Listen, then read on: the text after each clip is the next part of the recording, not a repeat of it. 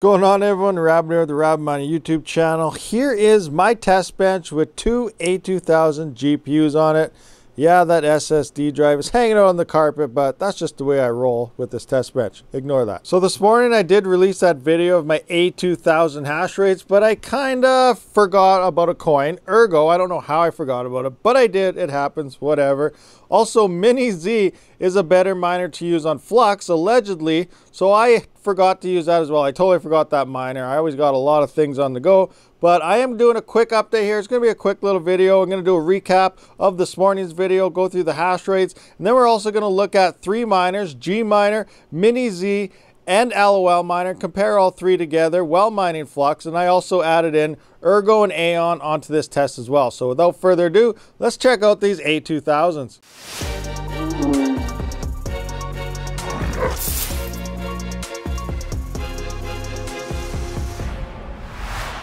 Okay, so here I am at the good old workstation, sitting at rabidmining.com. For those of you that were unaware that I had a website, this is my little blog. It has my merch and crypto tutorials and other things on it, so be sure to check it out if you were unaware. Anyway, scrolling down for the quick recap here of this morning's video, you can see all our quick things here. Now, the biggest thing you want to look for when it comes to crypto mining is obviously that hash to watt ratio. That is what matters. So I'm not going to run through these numbers again. I'm just going to go through the hash to watt right quick. So Ethereum, I was getting 0.539 hashes to watt. Flux was 0.3. This is where I updated here. I used LOL Miner, but Mini Z and G Miner seem to be better, which I was testing out today, and I got some better numbers there. Ravencoin is a 0.19 hash to watt ratio. Conflux 0.38.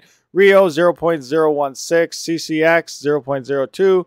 TON is 19 and AVN was 21.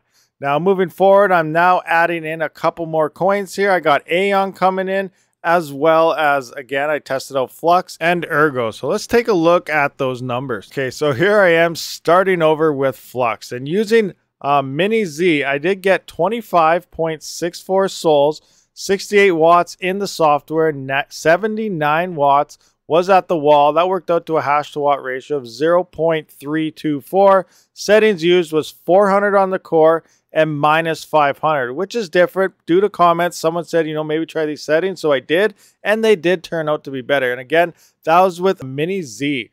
Flux here with G Miner seems to be the best miner here for this, at least in my testing. I was up to 28.10 souls, 68 watts, 79 watts at the wall, 0.355 for a hash to watt ratio, exact same settings, and using G Miner. I tried these settings again with LOL Miner and only came out to 24.28 souls, which is slightly better than what I did previously, but still not as good as the other two miners. Moving on to Ergo, and I don't believe I totally forgot to put Ergo into this. I don't know what I was thinking, but anyway, here I am, 105.9 mega hash. I surprised me. I was like, wow, this thing's actually doing pretty good. I was thinking maybe 94, 95 is what I was getting before, but I did a little more tweaking.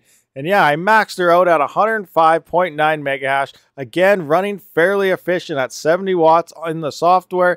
81 watts was being used at the wall and 1.3 of a hash to watt ratio. Settings used was T-Rex Miner, 200 on the core, and 4,000 in the memory. Remember, I am using HiveOS for these tests. Now, because Aeon runs the same type of algorithm as Flux, I went through all three miners again. So I was getting 185 souls at 68 watt software, 78 watts at the wall, 2.371 hash to watt ratio, 400 on the core, and 300 on the memory using G Miner.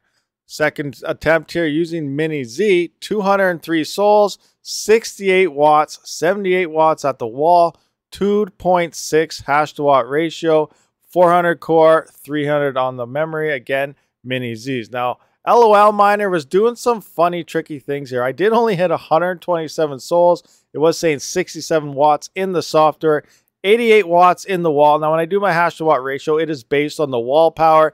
Never go by software power. I just put those there just to show you the difference kind of between them. Software power is usually always wrong about 99.9% of the time. Actually, 100% because I have never seen it accurately.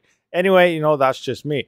Moving forward again, 88 watts at the wall, 1.44 hash to watt ratio. Now I could only get 300 core out of this, and I was using 300 memory in LOL Miner. The GPU was getting really hot. 400 core would just crash, and then, you know, I couldn't get back on. I had to reset my rig. Just LOL Miner was causing me quite a bit of issues when it did come to mining Aeon. Okay guys, so that is it. That is my numbers on my A2000s. Now I think I am finally done testing these GPUs so I can put them in their proper home. Their permanent home will be inside of this Octominer server case, because A2000s, because they're a workstation blower style GPU, they do perform better and stay cooler inside of server cases over like your open air mining frames that you do have over there. I got two 4 GB cards that I'm going to be pulling out of here. I'm going to be pulling the one off that CPU mining rig, and I'm going to be slowly putting together maybe, you know, like a 4 GB LHR type of rig inside of there. So we'll see what happens in the future.